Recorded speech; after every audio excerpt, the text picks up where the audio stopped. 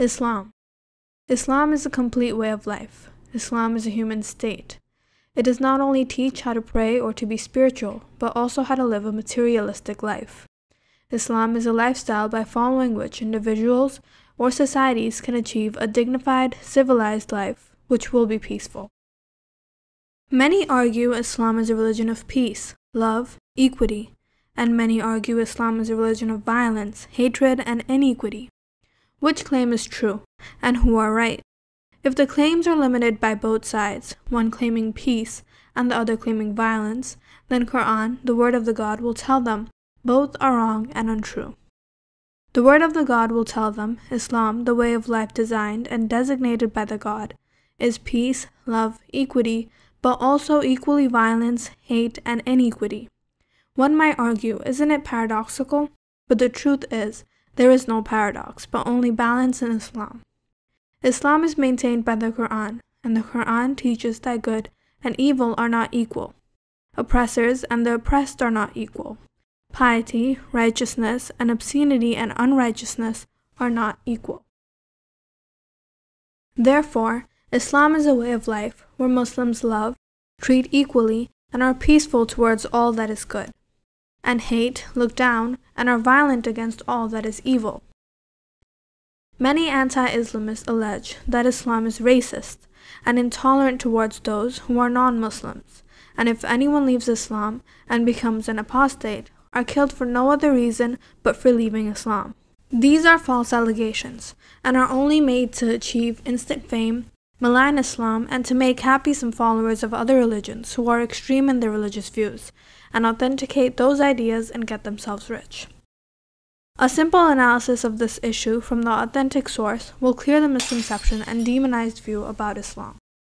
The last 23 years of the life of Muhammad, the last messenger of the God, was prophetic, and the Quran was revealed in this period, and verses were revealed for different situations, which will be exemplary for the rest of mankind till the end of this world. The society in which Muhammad, the messenger of the God, was born was polytheistic in Mecca, and the messenger of the God and his followers had to leave Mecca because they were the minority and oppressed for monotheistic belief. The Muslims migrated to Medina where they had the freedom to practice Islam. There were different religions and cultures in Medina, and everyone had the liberty to practice their own thing. These societies joined together and formed a state under a single constitution known as the Constitution of Medina.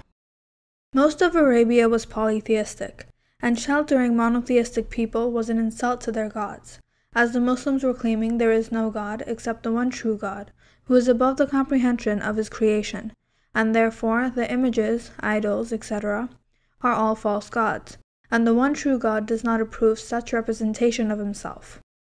Medina was constantly under attack by all these people, and as a minority, the Muslims had to make strategies to defend themselves and Medina.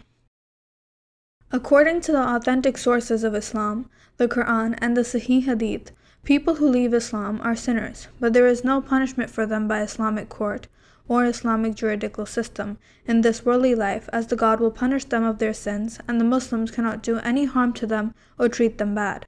The God does not accept any deed, whether good or evil, unless it is done from the heart. Any individual compelled to commit a sin is not a sinner. And anyone who does good under force is not a saint, and his good deeds will not be accepted by the God.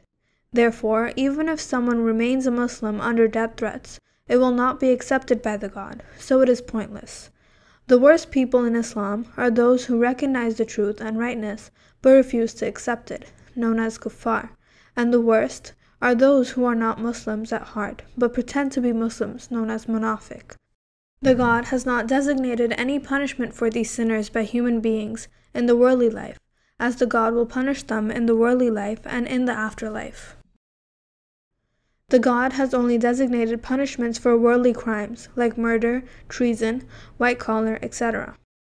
No one was ever punished by the messenger of the God, Muhammad, for leaving Islam, but those who were punished were actually punished for treason.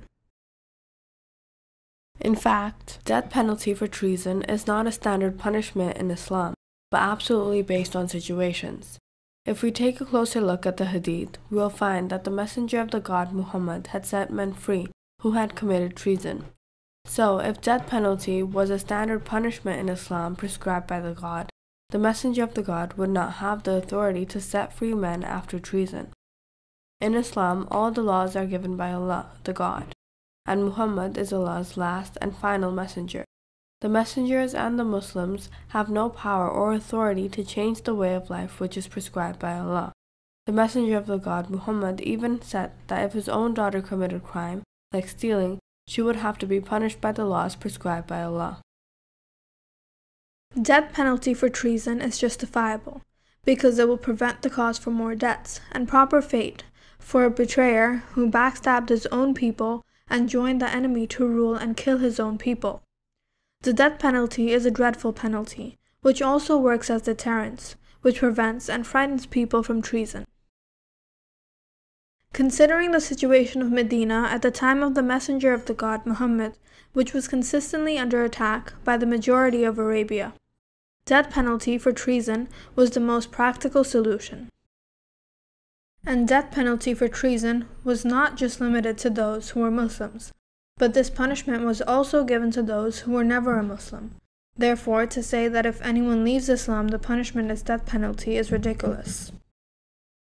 Furthermore, if we look at the world statistics, we will find that there are non-Muslim majority countries who also give death penalty for treason. People who spread lies in the societies are the greatest enemy of the societies. People are different with different ideas, but the majority are capable to coexist together in peace, with the difference.